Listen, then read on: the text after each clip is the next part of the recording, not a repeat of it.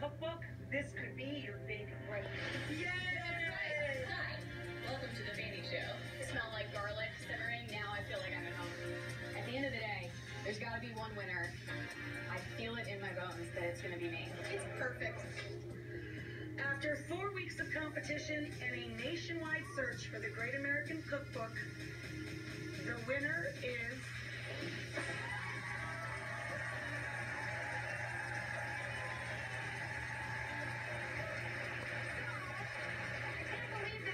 has finally come. That exciting moment was the first time ever we have crowned a Great American Cookbook Competition winner. Here she is, and here is her book.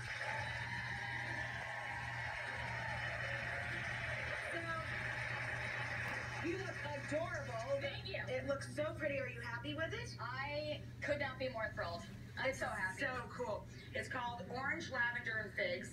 And Fanny's whole idea, her concept behind her recipes in general was to reinvent your childhood memories and favorites and update them for the next generation, right? Yeah, that's it. I mean, it's all about my whole life. And the reason I love food so much is all based on growing up with these amazing food memories and experiences. And honestly, you know, you had this cookbook competition. You said, well, what do people want to read about? What do you want to write about? And I thought growing up with amazing food around me is what inspired me. And so I want to show people how to do that. So it's about storytelling and updating. No, that's what it is. That's what it is. All right, what are you making today? It smells great. Thank you. It smells awesome in here. Yeah, all right. So we're going to be doing the pulled buffalo chicken tacos with, I know, buffalo, right? We got some red onions and poblanos as well that are going to all mix together. We are making a killer taco bar. Yum. That's what's up. That's what's going on. That's what's going on. All right, going on. All right, so I'm going to just kind of, first. yeah, basically I like to marinate. So we've got boneless, skinless chicken thighs, cheap and cheerful, as my friend Ray likes to say. Nice tender cut of meat, and I just do a little paprika, salt, pepper, and oil just to kind of kick up the flavors a little bit, get it going. I sear it in a pan. It's going to look like this. You want to just brown it on the outside. It's in the fridge. Absolutely. Absolutely. And then once you take that chicken out of the pan and it's gotten nice and brown, you drop in the red onions and the poblanos. The poblanos are, they're not as sassy as a jalapeno, but basically, you know, they got a little bit of heat to them. They go in the pan. They start to look like this. Season them up. Season every layer. Salt, pepper, That's another great tip. Always. Season every layer. A little chili powder to give it that Mexi flavor. And then to get all those, oh my God, that smells so good. All those awesome brown bits up. A little shot of wine. A little shot of wine. Or beer. Whatever you got on hand. Whatever you got on hand. So we're gonna, both. Yeah, I mean, you know, whatever it is. Whatever goes in your mouth goes in your pan. So we're gonna just pop those veggies right over there. And then this whole thing is gonna really just go into an oven. It's gonna cook down and get just nice and juicy. And then you're gonna shred it up. It's gonna look like this. And use a couple forks. Yeah, a couple forks, and basically just gonna shred. So you put it in the oven fan so that it can finish cooking through and get nice and raised and in its own juice. All the juices kind of come together. Just take 2 forks, shred everybody apart. And then the idea is after you shred it, you want to put it back in the oven for about 10 minutes just to let all those juices let the juices get reabsorbed back into everything. Exactly. Hey, why'd you call it Orange, Lavender, and Figs? Well, you know, the recipe that was so special to me that really kind of just inspired the book is based on this tinfoil surprise, this breakfast sandwich that my dad made me. When I was younger, it was the recipe that I entered for your competition. That's right. It was the recipe that won me the competition in the finale.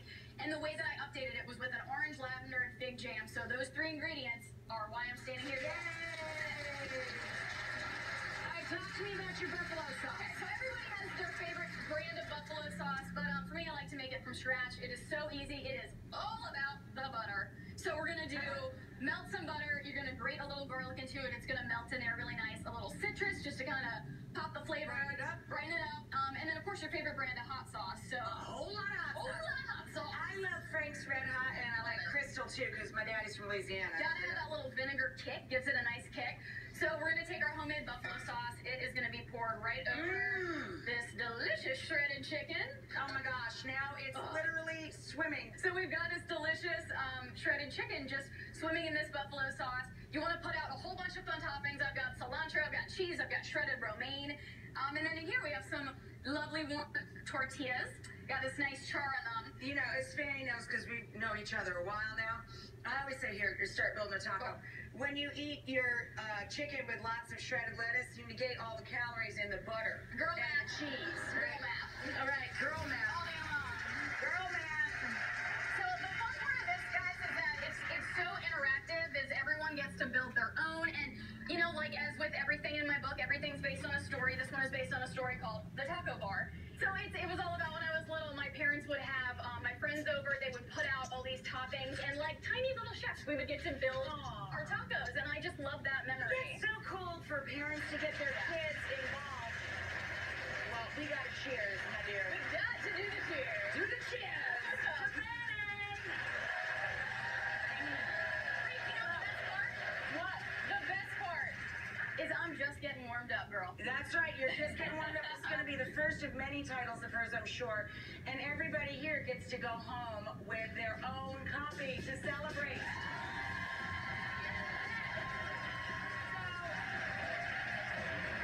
Up next, she's so beautiful. Lauren Bushwong is here, photo model. She changed fashion into a way to feed the world after this.